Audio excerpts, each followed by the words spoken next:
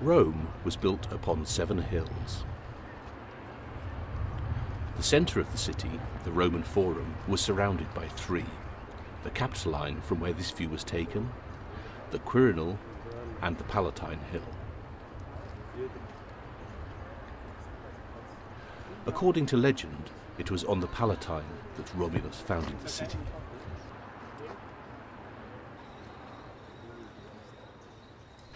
The Capitoline Hill is now almost entirely built upon. In ancient Rome, it was the most sacred of the hills, where the most important temple dedicated to Jupiter, the greatest and best, was established in the 6th century BCE.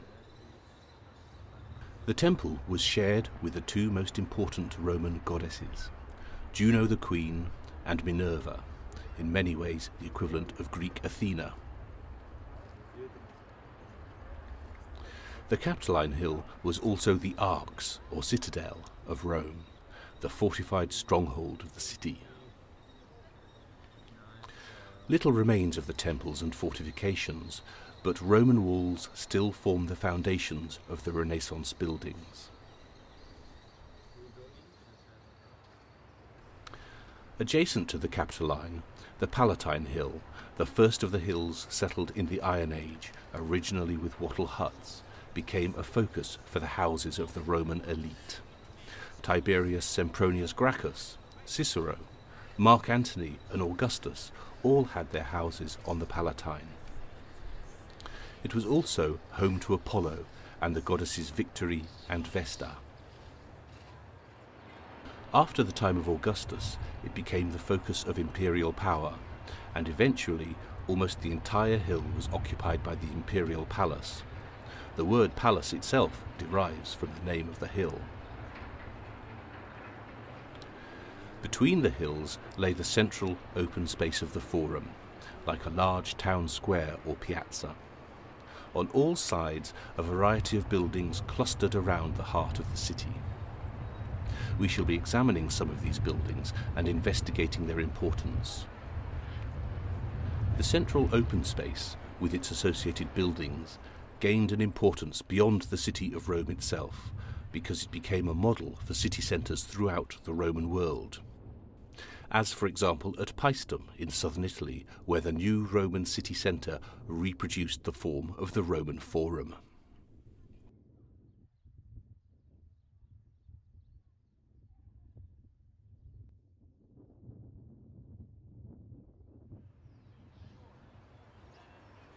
The Roman Forum was densely built up, and a rich mixture of buildings, with different functions, histories, associations and mythologies clustered around its sides. Starting at the northeast corner, in what is possibly the most important part of the Forum, there is a cluster of monuments. This is the reconstructed facade of the Curia, the Senate House of Rome. Here the senators would meet and oversee religious matters, debate foreign affairs, receive ambassadors or delegations from provinces, and manage state finances. A matter brought to the Senate would be debated, with each senator giving his opinion on the question if he wished to. The senators would then vote by dividing, going to one or other side of the House where they were counted. If the majority approved, the proposition would become a senatus consultum, a decision of the Senate.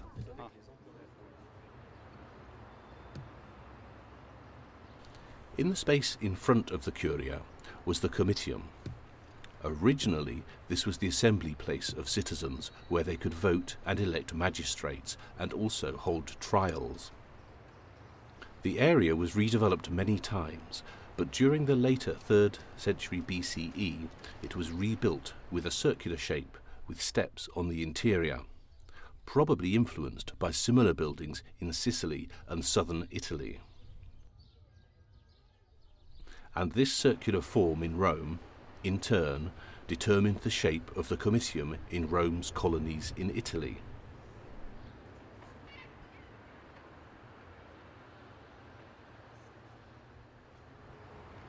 Little survives of the actual building in Rome, but some of its edging has been found.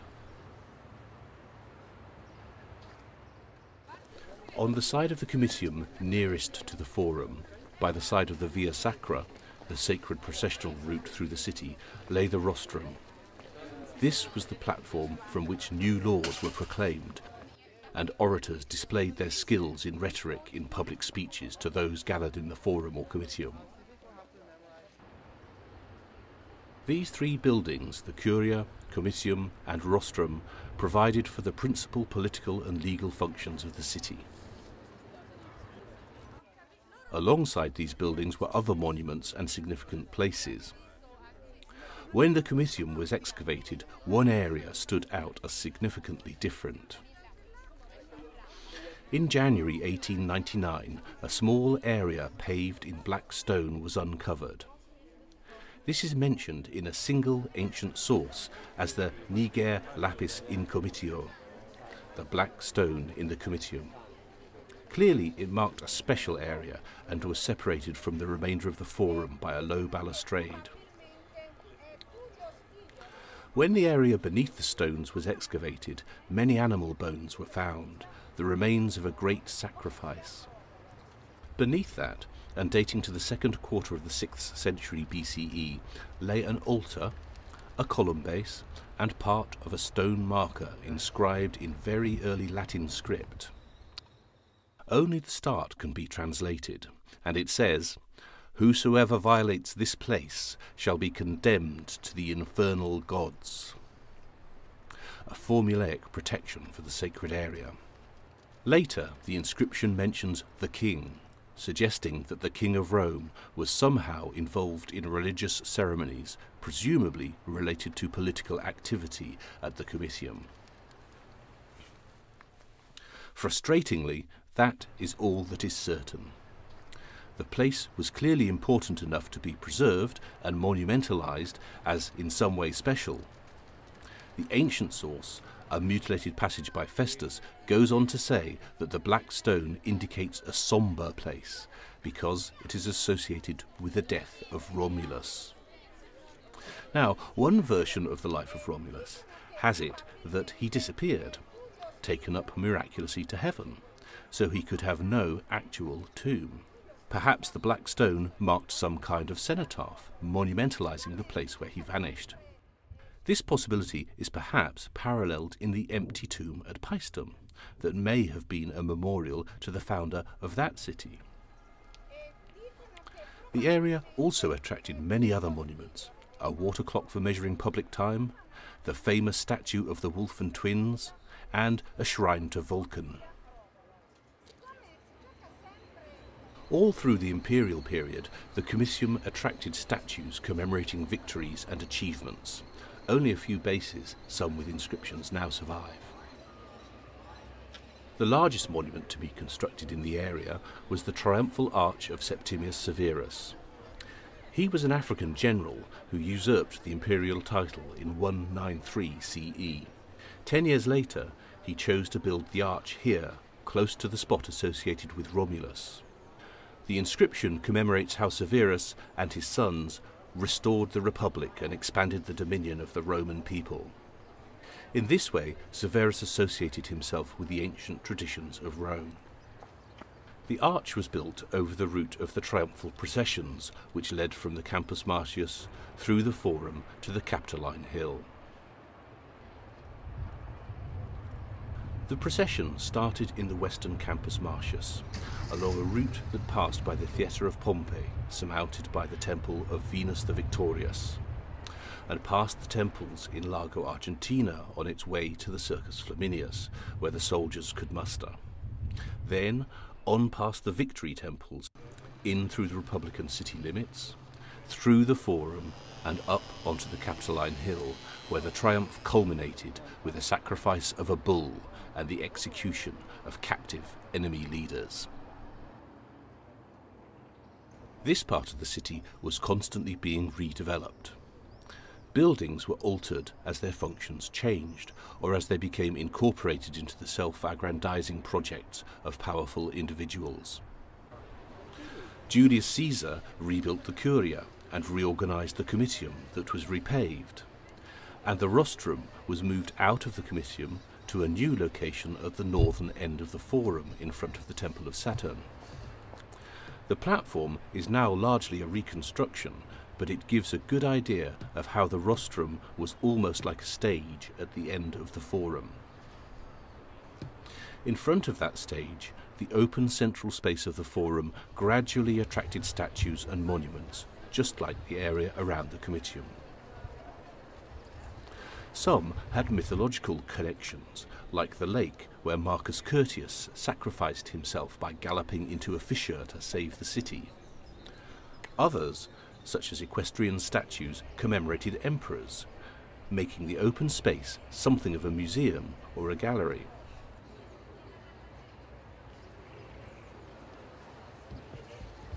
But the Forum was also used for performances. During the Republic, before Rome had a permanent amphitheatre, the Forum was used for gladiator shows. Temporary seating would be erected to either side, and galleries beneath the paving enabled gladiators to make an entrance from beneath the ground.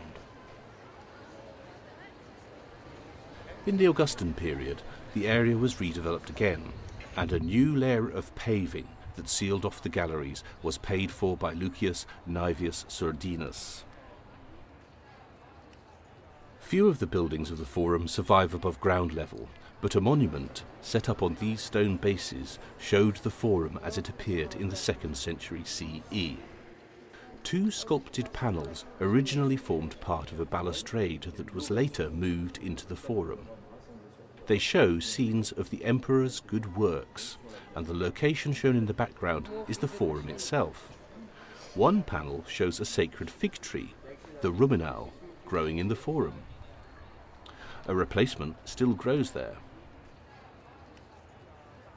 Nearby is the statue of the Satyr Marsyas, set up to commemorate the abolition of slavery for debtors. It is echoed in the Roman colony of Paestum.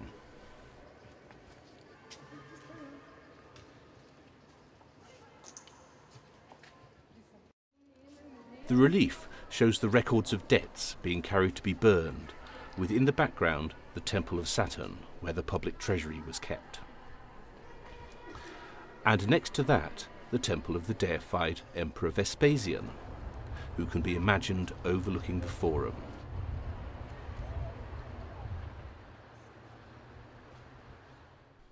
The good and just Emperor Trajan appears again in the Forum on a stage-like platform in front of the Temple of Castor and Pollux, the haunt of moneylenders and trading standards officers. A crowd stands in front of the Basilica Julia. Law courts and offices along one side of the Forum, a standard feature of all colonies, including Paestum.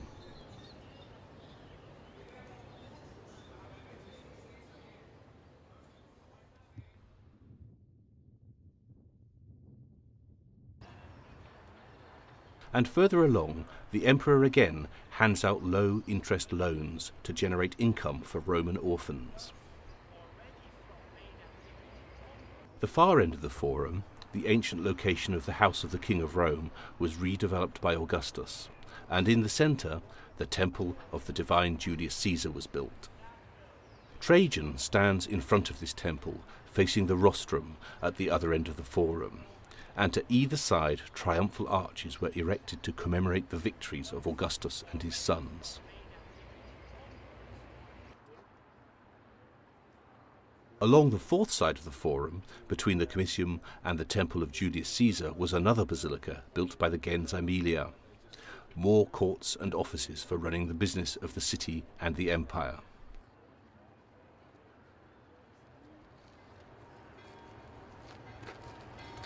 The Forum, the centre of Rome, was a place with many layers of functions, meaning and mythology embedded in its buildings and places.